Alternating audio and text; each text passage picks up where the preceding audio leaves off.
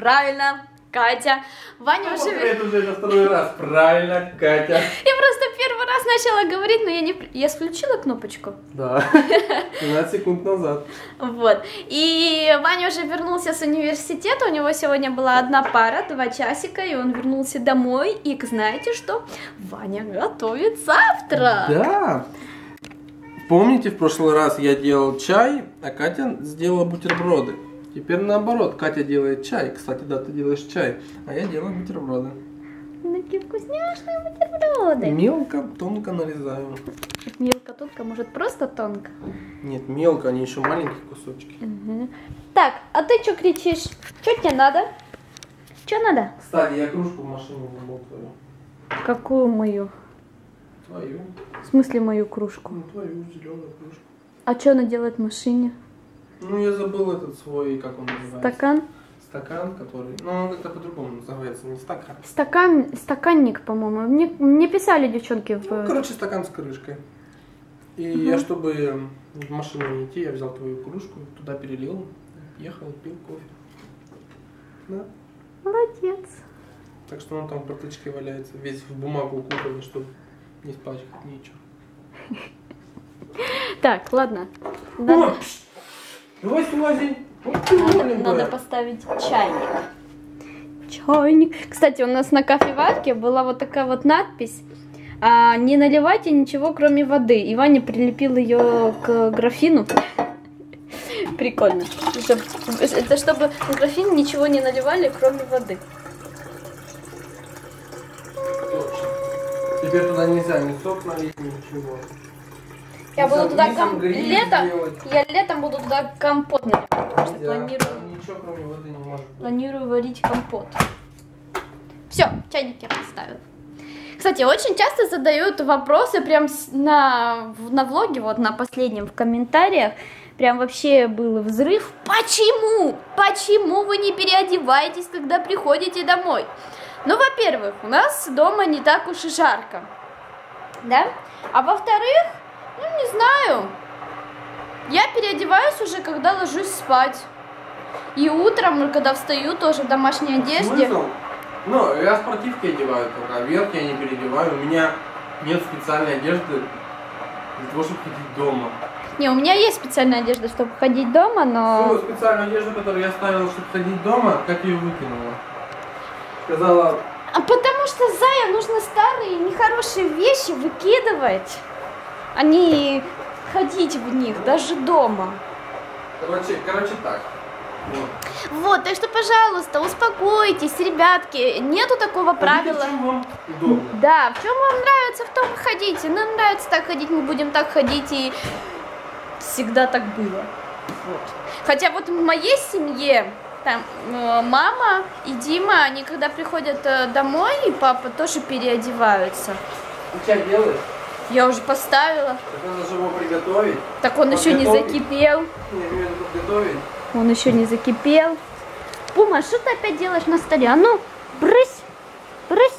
Я не могу бутербродом сделать. Брысь, брысь, брысь. Ты сколько будешь? Брысь, брысь, брысь. Не знаю. Пума, брысь, брысь. Давай. Кусается. Ты еще и кусаешься. Тёп. Ты в спортзал готова идти? Пума спряталась. А во сколько мы идем в спортзал? Ну, у тебя же занятия будет. Так у меня после обеда. Сейчас еще даже обеда нету. В смысле после обеда? Да. Ну, вечером у меня занятия. Вечером, а не после обеда. Про какие занятия ты вообще говоришь? Про учебу? Нет. Ну, то, что там ты ходила. На зумбу я хотела. Но, блин, у меня нет расписания, я не знаю, во сколько она. На сайте есть. Да? Ну, ладно. Да, не отмажешься. А мы во Просто сколько? я сегодня хочу долго позаниматься. Так что можешь с собой взять ноутбук. И сидеть монтировать, да?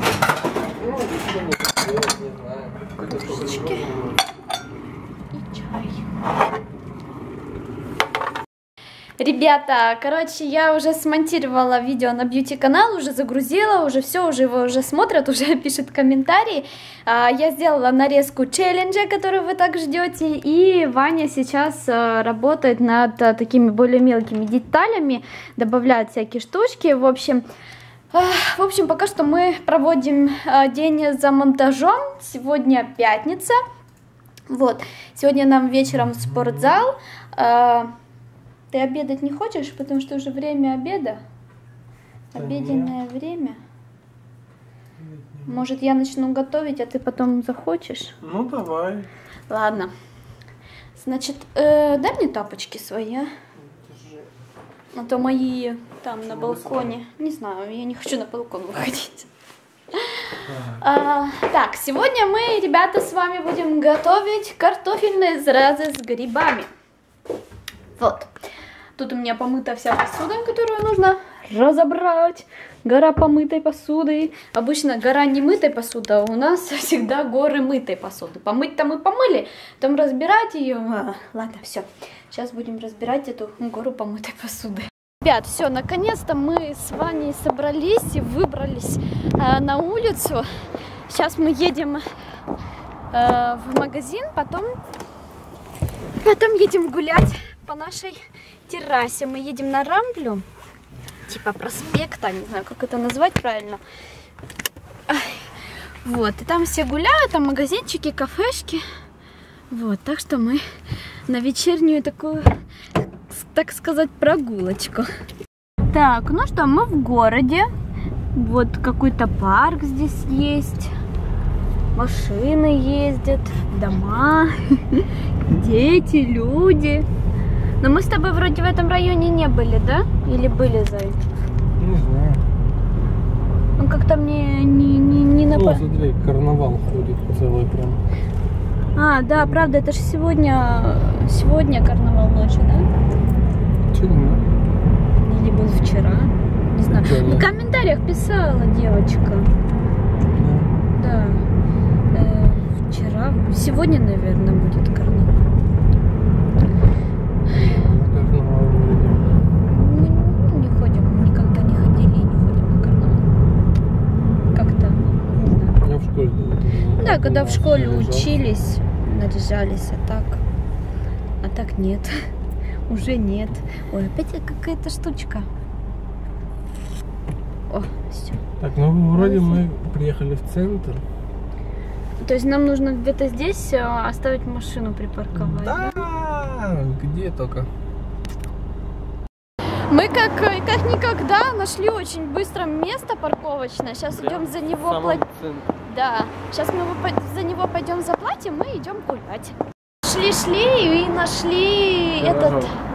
Нет, мы нашли место, где надувают шарики. Будем знать. Это очень полезная информация. Да? Все, мы уже на Рамбле гуляем. Сейчас идем в магазин, который называется ЕДЯТ. Все по 2 евро. Такой магазинчик, там где продается все для... Да, все за 2 евро. Все для дома. Всякие штучки, побрякушки. На улице столько ходит людей, сегодня же пятница, и, видать, в учебных заведениях были вот эти вот карнавал, и все наряженные ходят, так прикольно, малыши бегают. Что это? Заведение. Кстати, у нас здесь музей. Да. Музей у нас здесь есть. Так, куда идем дальше? Прямо? Мы идем прямо. Идем пока что прямо. Да, на Рамбле. Мне кажется, надо нам в саму глубь Рамбли зайти, потому что мы на окраине, может, что и в конце. Ну, да. Сейчас до середины, я думаю, дойдем, и будут люди. Во, а это что такое у нас? Тоже какой-то, наверное, музей. Тут стоит такой киосочек, типа бочки такой, с гирляндами, там делают, как они называются? Блинчики. Блинчики и вафли. Да. А вот уже здесь народу побольше. Здесь уже жизнь кипит. Все идут туда. Давай там пройдемся, потому что там мы были уже с тобой. Пойдем сюда. О, пекарня. У вас прям под домом пекарня.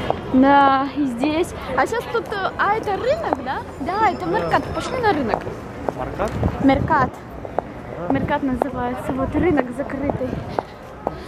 Вообще мне нравится то, что здесь пекарни. Ты можешь зайти в пекарню и попить чай или кофе с свежевыпеченным изделием.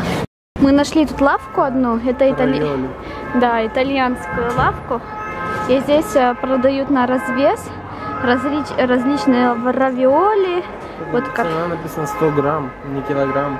100 грамм, ну да, всегда. Когда на развес 100 грамм пишут, а не килограмм. Ну, вот когда такие вот изделия. Когда овощи там или мясо. Со шпинатом, карчофа. Карчофа это с артишок. С артишоками. Сладкий перец. Короче, куча всякого. Ко Дню Святого Валентина продают такие вот разные цветочные композиции. Классно. Продавец в мышку одет. Розочки. Это которые в горшках, да? Бедняжки. Зая, не дари мне такие, они умрут. Классно. Так все в цветочках. Красиво. Мясо здесь продают.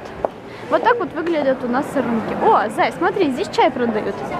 Всякие сушеные. Смотри, ромашка. Асукар. Сахар. Какой это? Азукар. Ну, асукар. Ну, асукар это сахар. Ну, какой это сахар? Ну, значит, так называется трава, Зай. Хочешь чеснок? Ромашка. Да. Также здесь подрабатывают различные люди, развлекают людей. Мальчик-машинка. О, тут, Зай, ты видел, тут даже слоник есть. И фокусы показывают. Ага. Детей развлекают на рынке. Также в этом рынке есть детский уголок. Книжки, столики, игрушки. Прикольно. Ходить в отделах, где продают много разных овощей. Тут, кстати, очень пахнет клубникой. Все так красиво. Все смотрят, что я снимаю рынок. Ставка для яиц. Смотри, формочка, чтобы делать шоколадные ложки.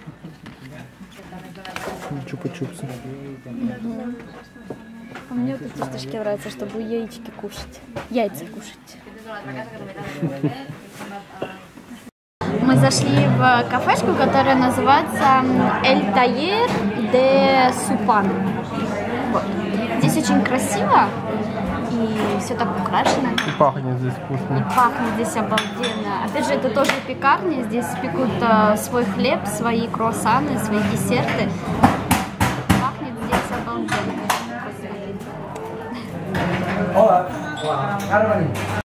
Круассан с маслом. И у Кати круассан С ветчиной и сыром. Да. Нет, там не ветчина, а сыр. Хамон дульсе и кесо. Нет. Нет?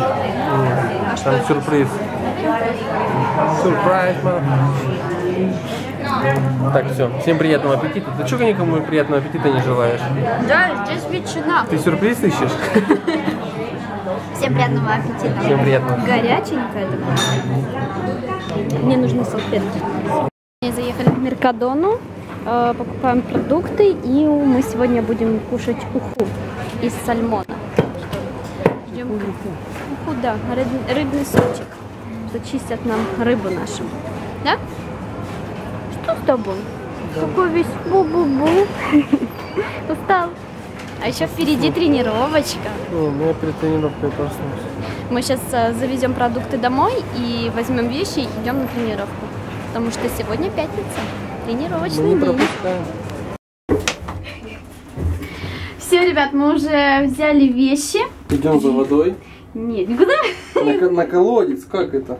Нет, это выкинуть надо в мусорку, эту штуковину. Мы еще продадим. Вот, мы идем в спортзал заниматься. Да? Но мы очень поздно идем.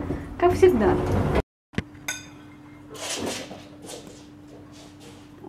Ку-ку. Ку-ку, мы вернулись со спортзала. Уже давно мы уже приготовили ужин. У нас на ужин сегодня уха, как я уже говорила. Так что мы сейчас будем кушать. Уха, хлебушек, низкокалорийный. Вот, и сериал. Мы скачали сериал, нам родители посоветовали посмотреть. Называется «Выстрел». Русский сериал про биатлонистов. Правильно? Да. Вот про них. Очень интересно. Мы одну серию посмотрели уже? Да, уже. вторую начали смотреть. И ПУМА у нас просто гиперактивная. Да, ПУМА Activation. А, да ты сверху была? Да. Она там гоцает.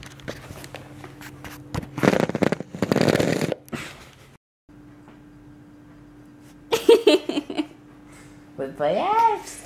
Да, притворяюсь. Что? Что говори? Спокойной ночи. Мы, короче, смотрим сериал. Мы до сих пор его смотрим. Ну, до сих пор для людей прошло 2 секунды. Да, 3:30 утра.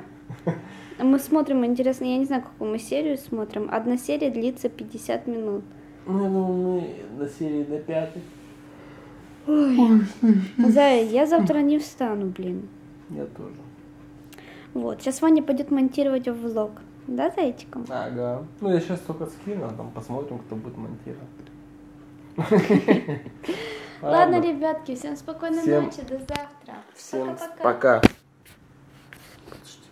Ютубинцы, спасибо за ваши лайки и комментарии. Люблю вас очень-очень.